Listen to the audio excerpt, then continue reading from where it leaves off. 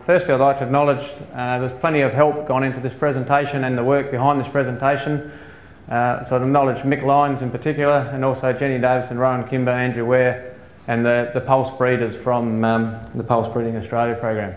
So I'm going to give you a quick update on new varieties, and I'll go quickly run through. There's some in faba bean, field pea, chickpea and lupin. I'm going to spend a little bit of time on lentils. There's a few issues around lentils, and then have a look at a bit of the crop topping trial research we've done. So that's the outline. So I'll get straight into it, to faba beans. There is a new faba bean variety available, PBA Rana, developed by Jeff Paul and his group at the university. It's derived from Manifest. You've probably heard a bit about it. It's a large seeded faba bean, about 20-25% larger than what we're used to in the Nura type size, suited to the Egyptian market, and it's got improved acid blight over all current faba beans, and chocolate spot rating similar to Nura.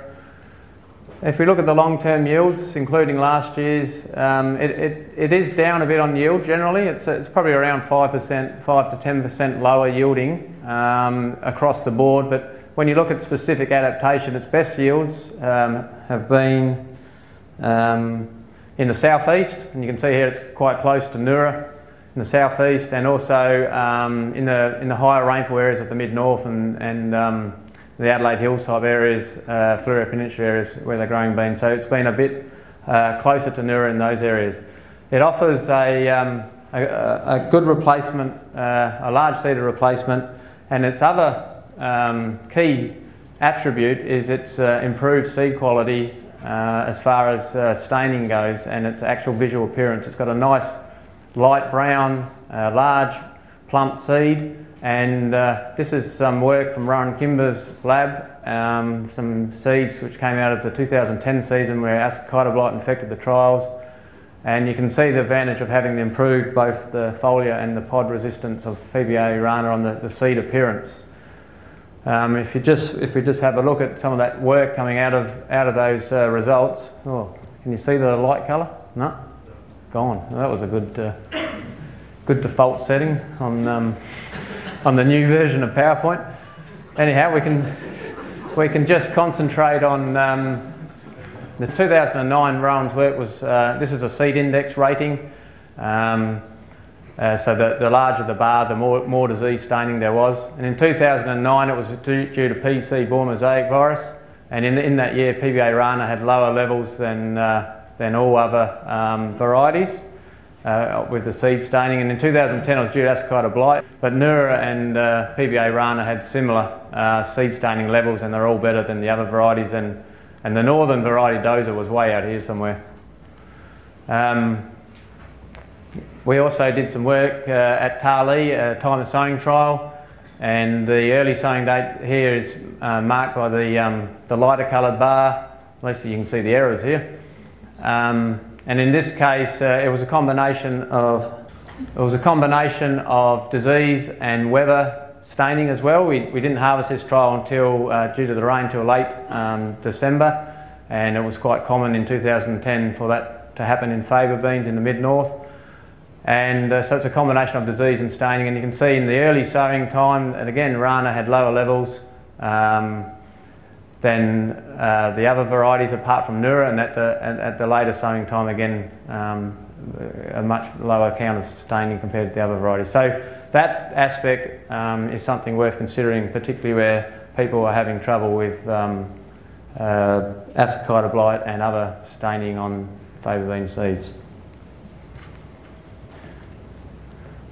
Two new field peas, and their main claim to fame is bacterial blight. It's something we're actually quite excited about in the program, because bacterial blight has been a major issue for field pea production in New South Wales around the Wagga area, but also in Victoria. But for us, it's also a bit of an issue east of Clare and north of Clare, in that sort of colder, frosty area through there, where some guys have actually gone out of field peas because of the incidence of bacterial blight.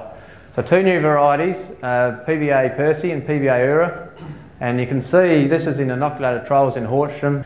You can see here the level of tolerance. PBA Percy is a conventional type like Parafield, and this is Casper. This is where we've inoculated the trials with Syringi, and Casper here again versus Ura. This line, PBA Percy, does have the best level of resistance to bacterial blight.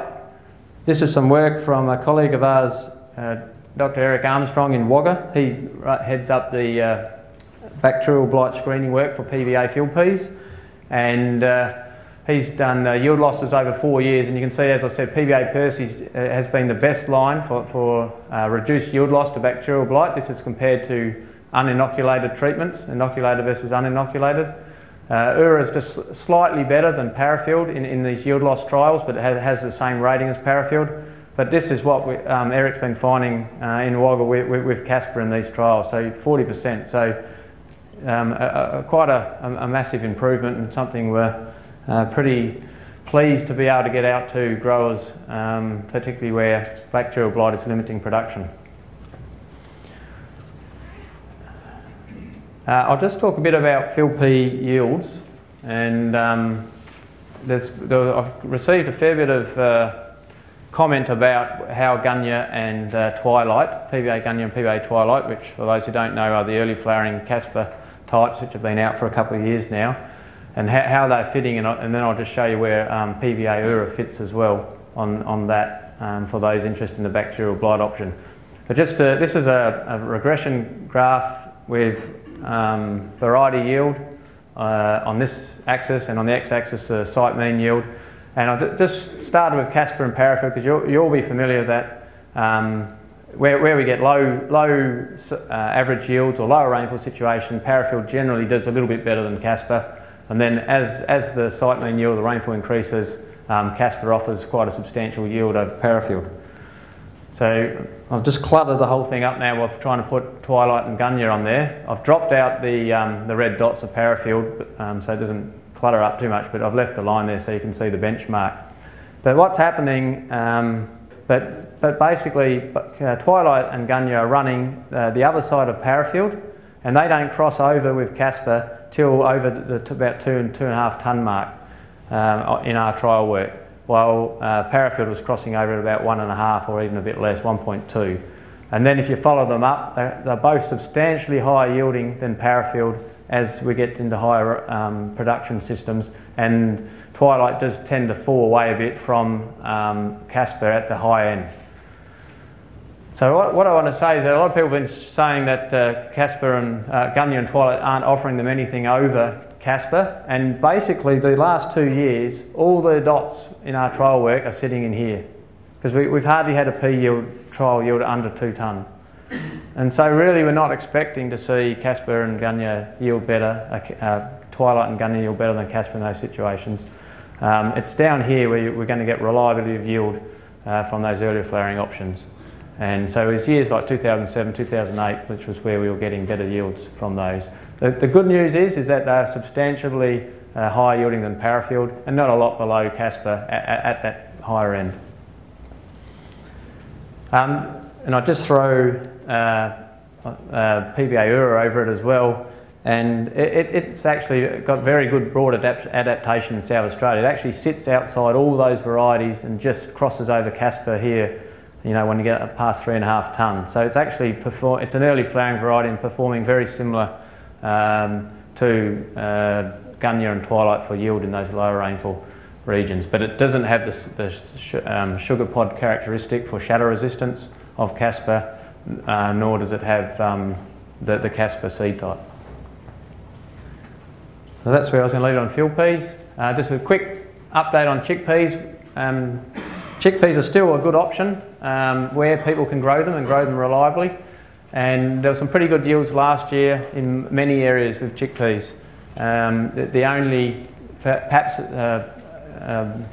objection to that was in the Adelaide plains, where some cold temperatures during flowering and potting again saw large amounts of seed abortion and failure to set good seed in that area.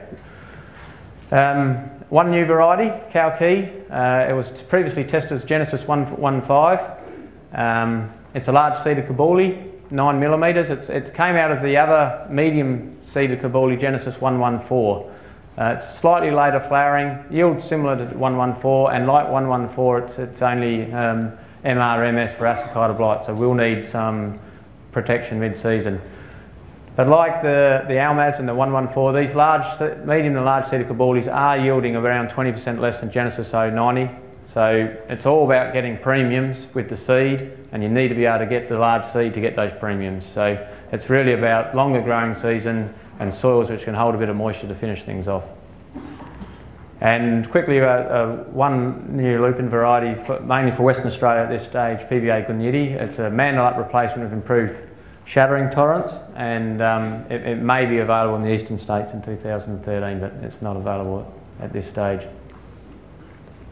So move over to lentils. There's been quite a bit of talk on lentils in the last day and a half. Hopefully we can put some positive news onto some of these stories, and also clean up perhaps some of the rumours going around about different things as well. I've just put here the graph of the yields as a bit of an introduction to where things are sitting, because there is a lot of variety choice in lentils. We went 10 years basically on nugget, and now in the last 2 years we've got 5 or 6 other varieties to choose from. So if we look at these 2 years, in 2008, 2009, you can see we were getting 20% plus yield advantages out of varieties like Flash and PBA Flash and PBA Blitz due to the quick finishes and dry finishes. And also PBA Jumbo was doing okay as well, offering to high yielding variety, and that was offering 10 to 20% yield advantage in those seasons as well. We've now gone into a couple of seasons which have behaved very similarly in 10 and 2011, and you can see the variety performance is pretty similar across those 2 years. And basically all we've seen is similar to the pea story, that we're not getting the advantages of Flash, the early maturity of Flash and Blitz over the last couple of years. But you can still see the high yielding ability of Flash and Jumbo, and still giving us a little bit of yield advantage over the old Nugget, even in a year which doesn't favours Nugget more, the mid-season and later season varieties. And I guess another new variety release, and something again we're pretty keen about, is PBA Herald. It's the first herbicide tolerant lentil. I'll talk about it more in a minute, but just where it fits without any changes in herbicide usage, it looks like it's yielding around 5 to 10% below Nipper at this stage. It's a little bit later flowering, and it's probably just a little bit poorer adapted than Nipper. So that's where it sits at the moment. So what is PBA Herald? For those who don't know, it's the first herbicide tolerant lentil. It's got improved tolerance to Flumetzosulum or broadstrike, which is registered in lentils. It's also got improved tolerance to some Group B residues and improved tolerance to some other Group B herbicides. It was developed by Michael Matern and the PBA group, and at this stage there's been no herbicide registration changes for production of lentils. There is work going on to see what we could potentially get registration for, and also as far as seeking getting the registration process in some herbicides underway, and Wayne's been involved in that process through Pulse Australia.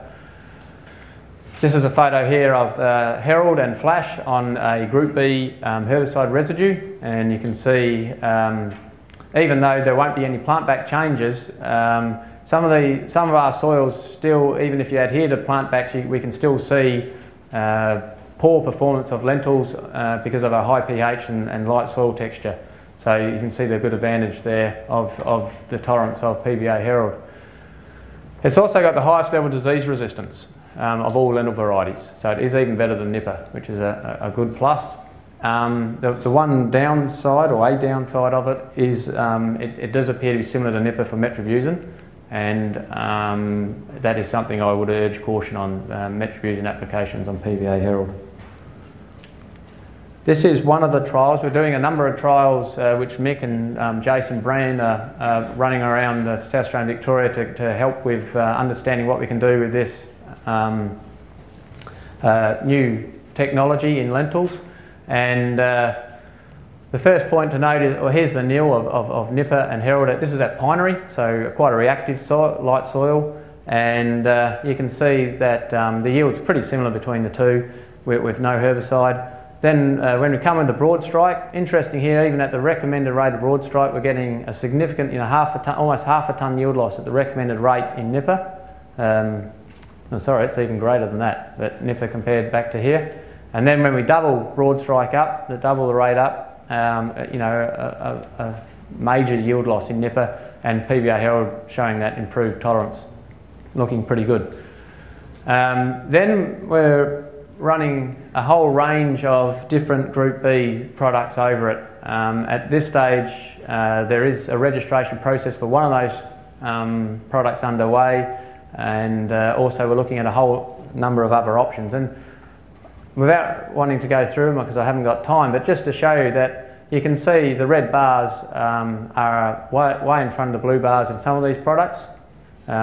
This is grain yields, obviously. And the other point is that there are some products where the tolerance isn't that good. And in this season last year, we actually had a fair bit of recovery. And if we just show you, these scores up here are the damage scores, the plant damage. So some of these products where there's actually no yield loss, but we actually got 63% herbicide injury in the PBA Herald. So there was a good recovery last year. So some of these products we are going to have to be a little bit careful with, and that's why this work is ongoing before we go holus bolus into what we can and cannot put on this new lentil. And just as a word of warning, I guess, this was when we were over in Canada last year visiting Linda Hall and some of our other colleagues in Canada. This is from the Regina Plains, and this is a lentil crop, an IMI lentil crop with Group B resistant wild mustard all through it already. So they've got major issues with weeds in their lentils over there. They've got, as Linda pointed out yesterday, they've got wild mustard now resistant to their Clearfield technology, but also they've got issues with bed straw and kosher as well. So I guess something we have got to be aware of as we embrace this new technology and learn off some of their lessons. A quick update on PBA Blitz, and we might throw this over to questions afterwards, but this is some of the things which came up last year, the first year of growing this lentil variety widespread. And we see PBA Blitz as having a key role in short season areas, dry years, and also for the practice of crop topping due to its early maturity, its very good disease resistance, and its good yield, high yield potential. So last year we saw a few things. One of them was this, what's been now determined as the pale seed coat colour in Blitz, and they do look a bit like a flash type, but they've been proven through DNA work to show that they are PBA Blitz, but just showing a recessive colour trait and a recessive seed coat colour trait. This doesn't have any effect on the kernel, and it doesn't have any effect on the splitting ability of PBA Blitz, but it does have effect on the visual appearance, obviously, which lentils are initially marketed on before they are processed. So industry is meeting, and both in Victoria and South Australia, because we see this variety as I said, having a key role, and we do want to be able to try and accommodate it if possible. So industry is currently getting together a recommendation to go to the Standards Committee to potentially look at having an allowance for seed types of the same seed types but with different contrasting colours, and getting that potentially expand for Blitz. But that is a process which is ongoing, and it's basically watch this space at this moment. I guess the small advantage over nugget I've touched on, some shattering observations and some isolated reports of an orange marking near the embryo in Blitz, and also in jumbo, PBA jumbo. And I just want to perhaps look at what happened last year to explain that a little bit. So this is at our Arthurton site, and the rainfall along the bottom here. And up here I've put where Blitz started flowering and where it matured, and where nugget flowered and where it matured. And what I want to just show here is that basically we had this 5 to 6 week dry period, and that was pretty widespread across South Australia. Blitz was well into flowering. In fact, it finished flowering before the rain came on the Parsky field days. On the other hand, Nugget being later, it kept on going and flowered into the rain. And then Blitz, being an early maturing variety, matured around here, and you can see there's still a few rain events came after it, but there's going to be some seed on Blitz, which is obviously mature or very close to maturity when these significant rain events happen. So some of the shattering is probably due to, some of the shattering we saw in Blitz is probably due to rain on seeds which were mature or pods which were close to maturity. And perhaps some of these other, like the orange mark we have seen on it, could also be due to rain events on the seed as it is maturing. And you can see here Nugget, matured a bit later and probably after most of that rain. How are we going? I've got to finish? All right. I'll just quickly mention, so we're going to questions, but just to, maybe we can talk about this in questions if you're interested. We are running crop topping trials, and it's basically we've decided to do this to come up, we've recognised that pulses need to fit into the farming system, and we need to control weeds in the resistant ryegrass. We need to control that in the pulse crop. So we're looking at a range of varieties, and we have 3 or 4 different crop topping timings, and we're basically trying to come up with the maturity timing we need for the breeders to breed for, which we won't suffer yield or quality losses in pulses. And we've done that over a range of different crops. And I'll have to leave it, I think, so we're going to questions. But we have found variety differences which generally relate to maturity timing and also crop differences. But some of the couple of key points to take out of it are that varieties like Blitz are generally better suited to it than Nugget, and in the peas, PBA, Gunya, Twilight and Ura have essentially lost no yield loss in 3 years of doing this trial work compared to even Casper, Almond and Parafield. And we are currently just looking at some quality work in that as well, and one of the initial findings we've come up with is that in chickpea and field pea, when we have used a very early crop top timing, we have found an increase in mould. So this is the number of mould seeds in the sample at the early timing, crop topping timing, and in field pea and chickpea we found an increase in the percentage of mould on the seed. So that's something we're following up a bit further. I'll leave it there for questions, Wayne. Yeah, Larn, how much Herald seed is available? My understanding there's plenty of it. Sorry? Oh, the question was how much PBA Herald seed is available, and my understanding is that there's plenty of PBA Herald available. Is that right, Wayne? And there has been strong demand for it too. What research are you looking at with Blitz and that seed? Are you going to do some trials this year to determine whether the level is going to increase in your...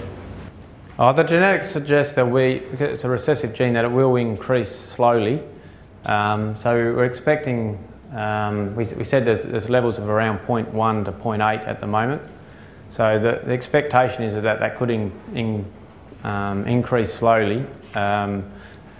So some of those ones at 0.8 may go over the 1% level, which is the current retrieval standard for off types or non-varietal types, which it could get picked up under. So that's why we're talking to industry about getting it, potentially getting a loophole, or not a loophole, but getting a different receival standard for Blitz, as exists currently in Aldinga.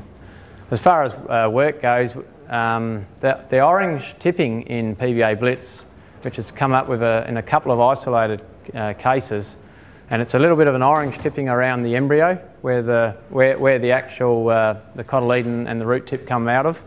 And that we think is very environment driven, and that graph I showed you where the rainfall coming at Blitz at maturity, we think there's a lot to do with that, and that's some work we can look at during the year. And that's poorly understood, although we do think there are varietal differences. With PBA Blitz is not the worst we've seen. Like, we think PBA Jumbo generally has a greater incidence of the orange tipping.